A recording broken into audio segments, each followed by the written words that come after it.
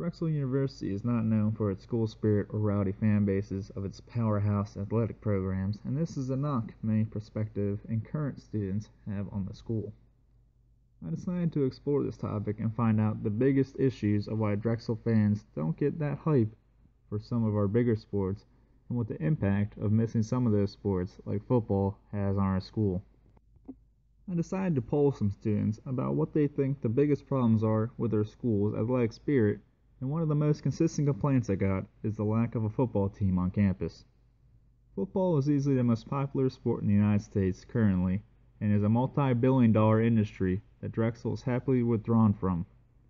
Surprisingly unknown to a good amount of students, Drexel did previously have a football team from 1892 until 1973, when they had to shut down because of funding issues.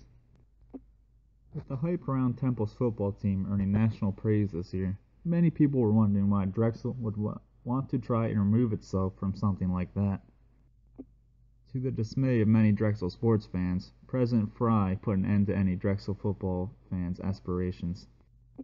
President Fry responded in his Wall Street Journal essay saying that only 20 of the 130 teams in Division I are running a positive operating margin, and that he is happy without a football team. President Fry isn't wrong in wanting to save money to improve the education standards in other sports, but in my opinion, he is missing another big aspect of the addition of a football team. Teams that show success on the field can have great effects on a school's admission numbers and college rankings.